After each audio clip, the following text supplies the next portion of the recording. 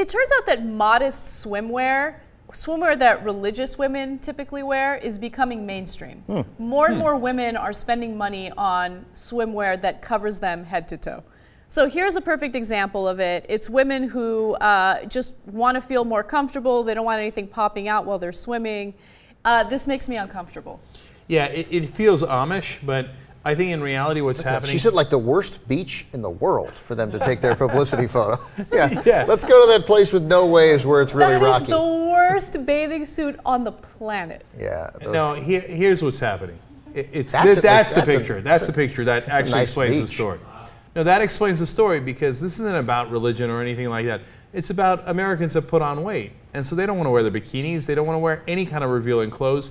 This is, I've lived this. I like the stylish pose but isn't it, in that. Yeah. Like, don't bother. Yeah. Don't bother. Yeah. Just show me You can't go in the water in that. You can't go in the water in that. Okay. You look ridiculous. Hold on, It looks like a revival or something. That we're having a conversation cute, about. Yeah. Okay, but isn't it so symbolic of how Where are they? They're like in a pond. They're like in a big puddle. And these are not the same thing. Yeah, the other girl was in an Amish dress. This bikini, or not bikini, but bathing suit, has a little extra padding. See, that right there, that's retro style is very much in for women But that's in general. cute. That's actually more provocative in some ways. The hat is fresh. That's different. She's surfing. Yeah, that's crazy. That's not part of the story either. We're talking about the Amish dresses. Okay, yeah, there you go. Okay, and look, I've done their dress. Hey, what's your name?